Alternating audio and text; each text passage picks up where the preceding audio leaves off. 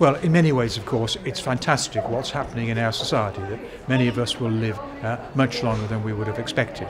And clearly progress has been made in medical science that allows us to live longer.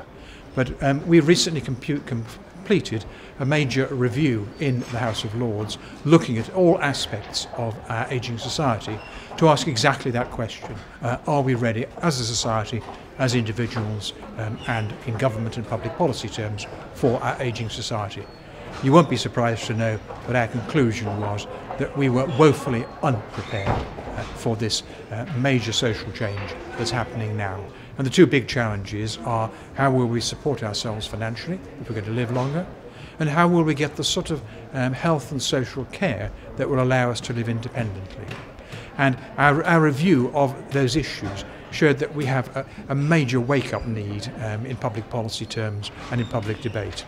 And probably above all, although it's not all government's responsibility to sort these things out, we call on the government to be much clearer about what their analysis of the issues, what's it say about the demands facing individuals and public policies and services.